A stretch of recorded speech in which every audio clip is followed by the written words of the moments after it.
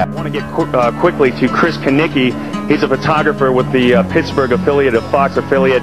He was back there just a couple of minutes ago, and Chris, I've seen the pictures. It looks like there's nothing there except for a hole in the ground. Basically, that's right. The only thing you could see from where we were was a big gouge in the earth and some broken trees. We could see some people walking around in the area, but from where we could see, there wasn't much left. Any large pieces of debris at all? No, there was nothing that you could distinguish that a plane had crashed there. This is one of those cases where the pictures really do tell the story, that sort of the most horrifying aspect of this particular crash scene is how little debris is visible. There is a large crater in the ground, and I'm hoping that you all are seeing it as I'm talking about it, but that's really all you see is a large crater in the ground and just tiny, tiny bits of debris. There's been at least one report that the investigators out there, and there are hundreds of them, as I said tonight, have found nothing larger than a phone book. The United States has been, over the years, with the combination of luck and the skill of anti-terrorist people, to avoid such things. What we are seeing now is nothing less than the worst nightmare that one could imagine come to life, probably worse than anyone could have imagined. You may remember that Tom Clancy wrote a novel that ends with a terrorist hijacker crashing into the Capitol. The worst act of terrorist violence on American soil, the Oklahoma City bombing, killed fewer than 200 people. All we know today is that tens of thousands of people worked in that complex that has been destroyed. And I hate to say it this way, but this may be the day that America's luck ran out. Well, it is hard, isn't it? I mean, you look out here, and you see the Statue of Liberty to the right, and these buildings off to the left, the attacks on Washington. We don't know a lot about who's behind this or what this is all about, but the symbolism of these attacks is extraordinary. Who is responsible for this? Their working thesis is that this is overseas terrorism, not domestic. They say they cannot rule out additional attacks yet to come.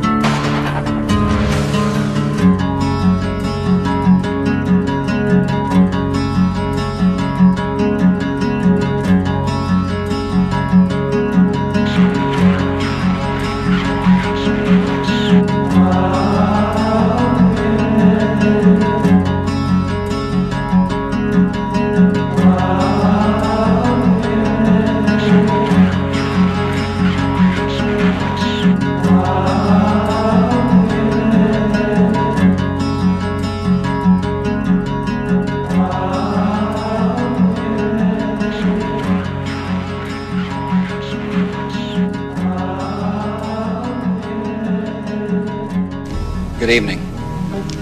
Today, our fellow citizens, our way of life, our very freedom came under attack in a series of deliberate and deadly terrorist acts. The victims were in airplanes or in their offices.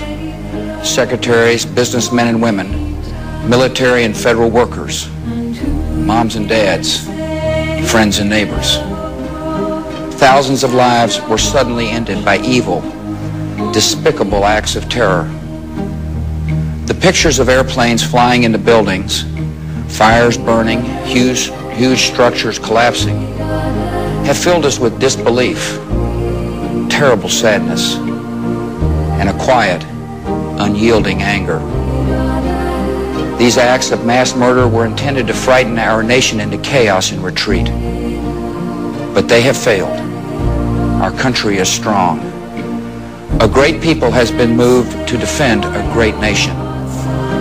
Terrorist attacks can shake the foundations of our biggest buildings, but they cannot touch the foundation of America. These acts shatter steel, but they cannot dent the steel of American resolve. America was targeted for attack because we're the brightest beacon for freedom and opportunity in the world, and no one will keep that light from shining.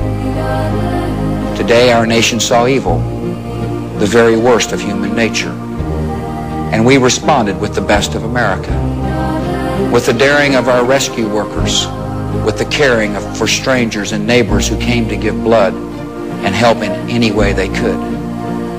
Immediately following the first attack, I implemented our government's emergency response plans. Our military is powerful and it's prepared.